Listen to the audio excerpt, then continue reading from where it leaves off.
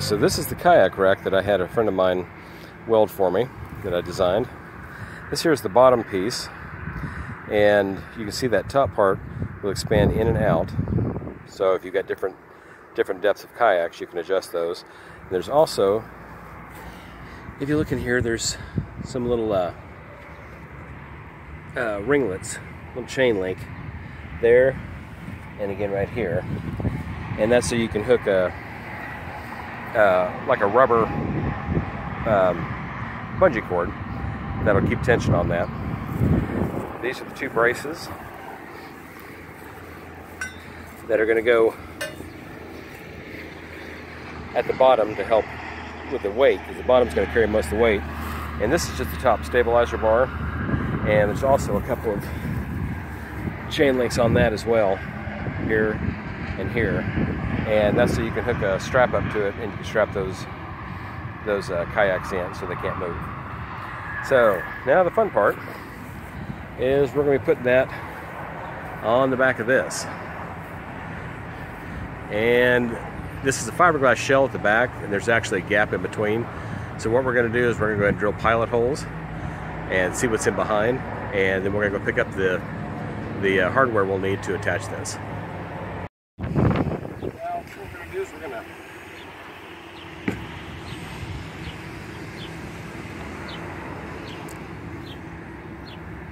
so we're going to mark these holes.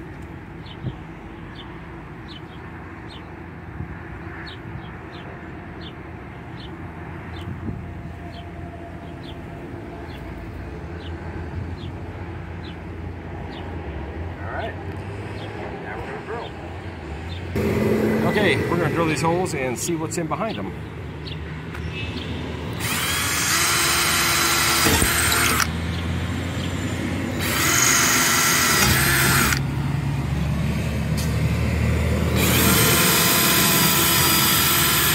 Well, we got some wood there. Leave that wood, we can do lag bolts there. Everybody needs a little wood. I know, right?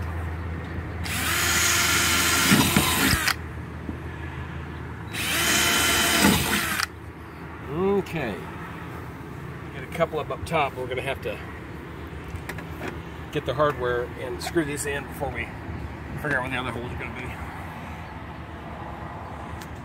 Try not to show my belly if you would, please.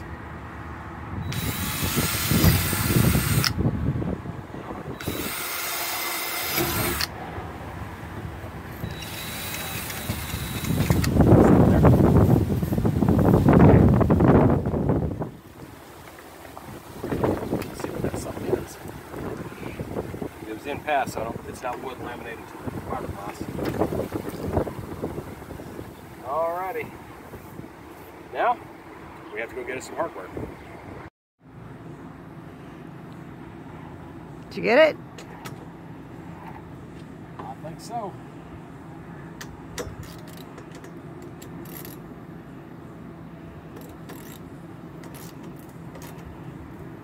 There's the top bar, folks. Unfortunately, that bar doesn't actually have to carry any weight. All it's got to do is just stabilize it. And there's two chain links here that will strap between to hold the kayaks in place. That was the easy part. Actually, that was the hard part. This won't be the easy part. Go ahead. So I'm going to put bungees between here and here. That'll hold that tension in. I got to brace these up yet. But we're going to need some longer bolts here, so let's see what I got.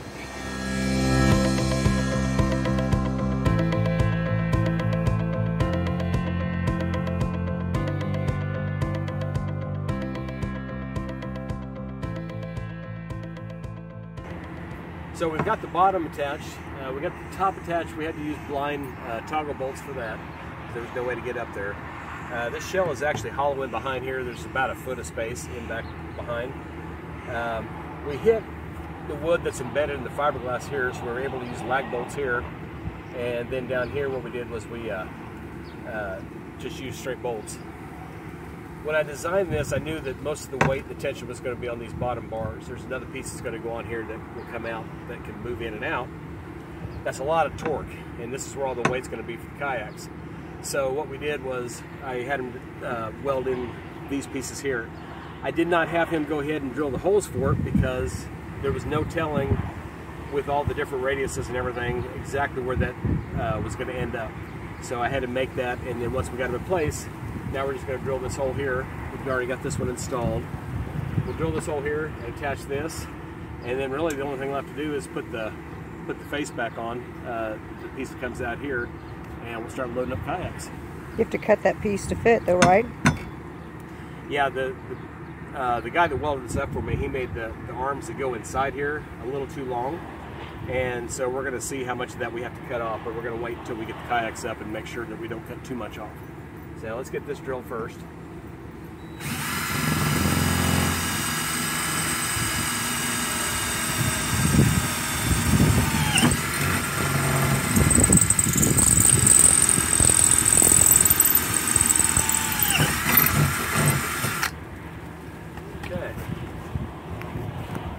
Grab the bolt,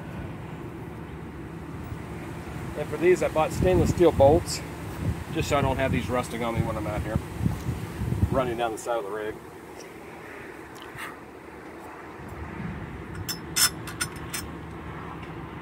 Oh, I'm missing a washer.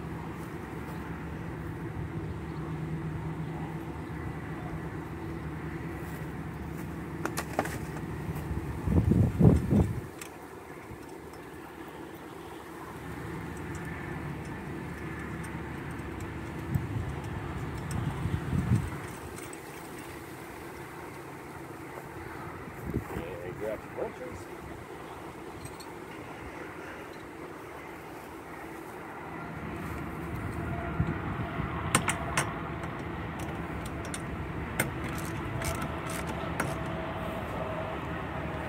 All right, that ought to get it.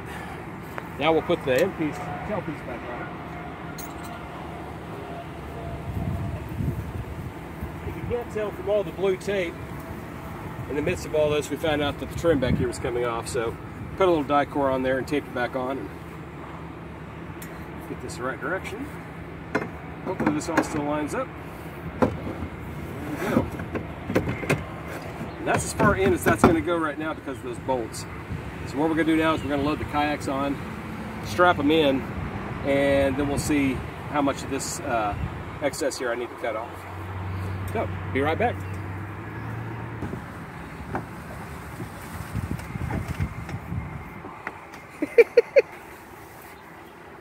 I can tell you right now, the ones we rented were a lot lighter.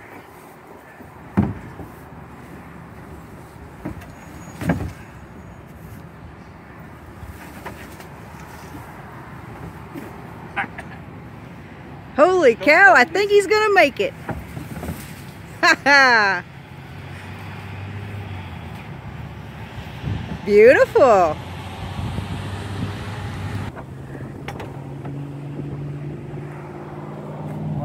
That's a great design, babe. In fact, we're going to need to take about an inch off. So we'll probably take 2 inches off so we have a little bit of play. But just for giggles, let's go ahead and strap it in place. Okay, we got her up there. We still need to take about 2 inches off of this bar, so this will slide in a little farther. But the nice thing about this is the bottom cradles it, and it'll fit different sizes of kayaks, just depending on what size you got. We do have some pool noodles that we're going to put on the outside here to kind of keep the bar in these boats up a little bit. And then we got a strap on the top that, as you can see, they can't really move. Once this gets cinched in, and we put bungees from here to here to keep that pulling up against it, this thing can't go anywhere. So the nice thing is the bottom's not hanging out much farther than the bottom of the rig. By the time I get the noodles on here, it'll actually sit up a little higher, and then I think we'll stick up about 10 inches off the top once it's all done.